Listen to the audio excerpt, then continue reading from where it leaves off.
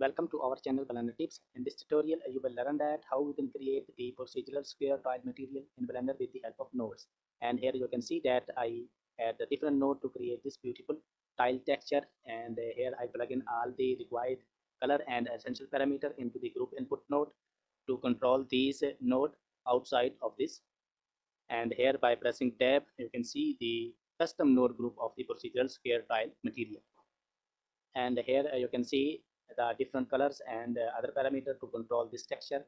And here you can see this is the color 1 of this tile, and here you can see the changings, and this is the second color of this tile, and you can change this according to your requirement. And this is the mortar color, and this is the tile scale, and here you can increase the number of tiles and decrease according to your scene setup. And this is the mortar size, and this is the roughness, and here you can increase and decrease the roughness of the tiles. And this is the rotation angle, and by changing this angle you can rotate the tile as you want. And this is the last parameter, which is the bump strength. Beautiful. And if you want to purchase this material along with all of my other materials, then you can visit my Patreon page, Gumroad Store, and also Blender Market. Links are in description. So let's start.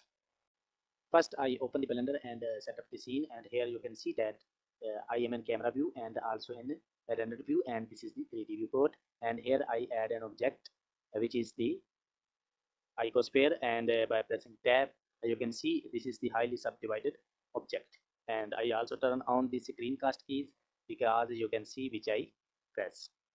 Nice. And this is the shader editor, and here I rename this material procedural square tile material, which is I am going to create. So first I add the brick texture to create the some tile type shader. So for that, by pressing shift A, here I search for the brick texture and place the brick texture something like here. And by selecting brick texture, press Ctrl T. This will be at the texture coordinate and mapping, and here I use the object coordinate. Beautiful. And select this brick texture, and by pressing Ctrl Shift to preview, and here you can see the bricks. Here I change some setting of this brick texture. So for that, here this is the first color, which is the white. I remain it same, and this is the second color, which I make it some more dark. And this is the mortar color. Actually the mortar is the place between these bricks, and here I change this color something like gray color, dark gray color. Beautiful. And here the scale, I remain this value the same, and here I decrease the mortar size, and here I decrease this up to 0.005, and this is the very narrow mortar size. And here I increase the mortar smoothness up to 1, and here I change some brick width and height. And here I am going to create the square tile material. So for that, here I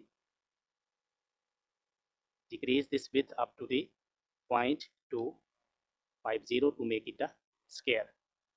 Now I want to rotate these tiles. So for that, here I add another node, which is the vector rotate. So for that, by search the rotate, vector rotate, and place it something like here.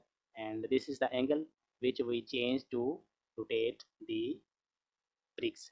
And here I put the value up to the 45 degree.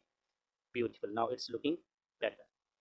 Nice. And here I give some bump to these tiles. So for that, here I plug in this factor of the brick texture into the normal, and here I search for the bump node by pressing shift A. Here I search for the bump and place the bump node something like here, and also the normal into the height. And here I decrease this bump strength up to the 0.100.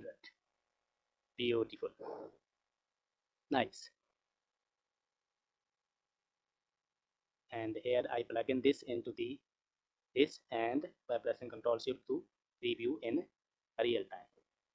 And here you can see that by increasing and decreasing the roughness the material became too much shiny and rough. So I want some part of this tile. These tiles are more rough than other. So for that, here I apply another texture by pressing Shift A. Here I search for the noise texture and place the noise texture just above the brick textures.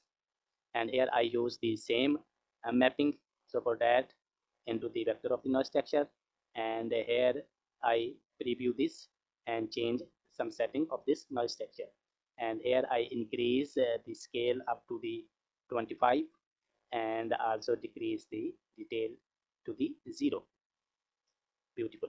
And here I search for the color ramp by pressing Shift A. Here search for the color ramp and place the color ramp something like here, and also into the roughness and preview this.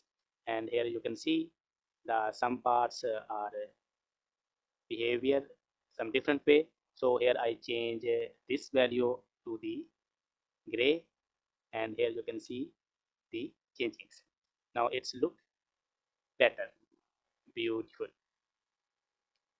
And I want to control this roughness outside of the node groups. So for that, here I enter another node, which is the hue saturation, and place it something like here.